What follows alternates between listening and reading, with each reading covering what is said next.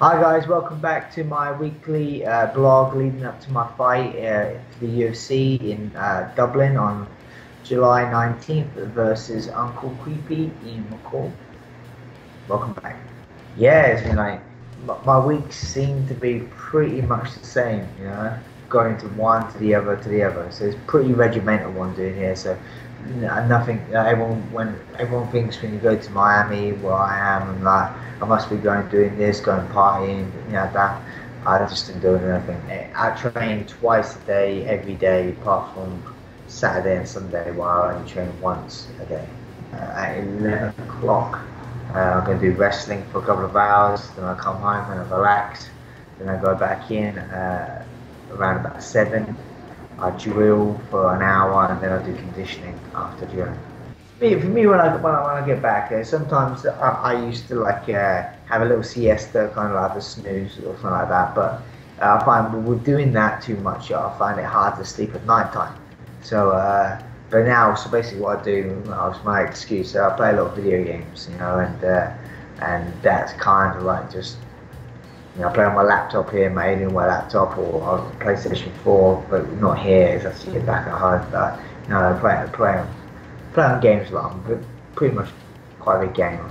I'd say the best fight I ever seen live was back. I don't know exactly which one it was. It was a cage rage event in Wembley Arena or Conference Centre, I think, and it was Melvin Manhoef versus Cyborg, and. That was a crazy fight. It was, yeah. I mean, you'd have to go back and watch it. There's been loads of great fights within the UFC, but definitely this one stood out for me because I was actually present. It was hit me the hardest in my career. Okay, well, within fighting, I don't really feel much. I'd say, as in I've been dropped a couple of times in my fights. But they've been like kind of flash knockdowns. I've never been knocked out completely. There's a few people that, you know, I say hit.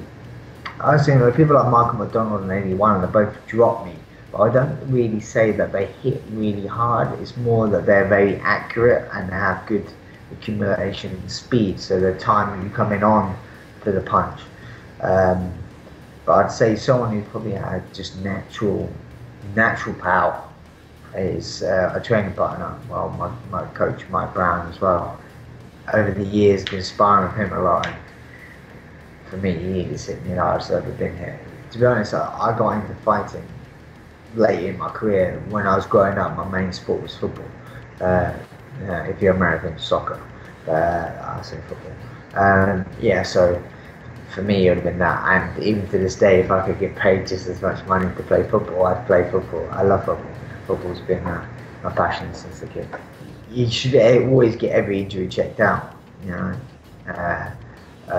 first and foremost, because you don't want to make an injury worse. But yeah, sometimes there's a lot of injuries. I've had a lot of injuries through most of my training camps, and I continue to fight. But at the end of the day, it's my job, so I'd like to do that, and it's my risk versus reward. Where if you're doing it as a hobby, I'd say don't train for any injuries, you know. Always get your injuries sorted out. No, I would never swap my hat for Pharrell's Vivian Westwood hat. No. Well, if I did, I'd probably do it just to keep it. So if you signed it for me, yeah, I'd do it that way, you know.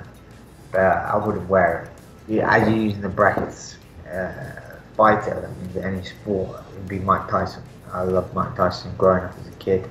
I still love Mike Tyson now. I love everything about Mike Tyson. So, alright, Ace McCall going down. Well, that's my aim. I don't like to do too many predictions, you know, because you know you always come unstuck when you predict things. And, you know, for me, I'm going to go down. Obviously, I'm going to try and knock him out. If I don't knock him out, I'm going to try and submit him. If I don't submission, I'm going to try my best to win the decision. That's how it goes. Be knockout, submission, decision. And now. Thank you for listening to my blog again this week, and you know, thanks for sending all these questions in. Hopefully I've answered them best to my ability, and you enjoyed the answers. And stay tuned, and I'll see you again next week.